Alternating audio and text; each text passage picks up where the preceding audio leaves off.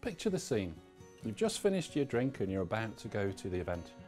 Might be a careers fair or some sort of networking event, or maybe it's even just a party.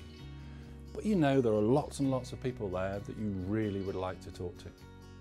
All you've got to do, turn up the event, walk over to them and start talking.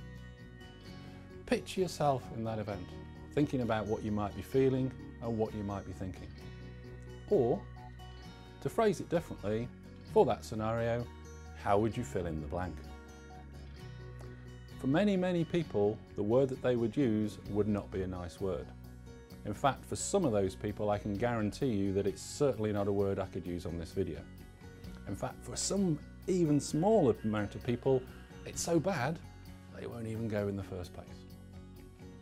But for all of those people, I'm running a workshop that can help.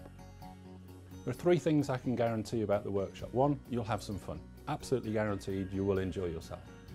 Secondly, you'll be interacting with all the other people there and it'll be a really good way of meeting new people.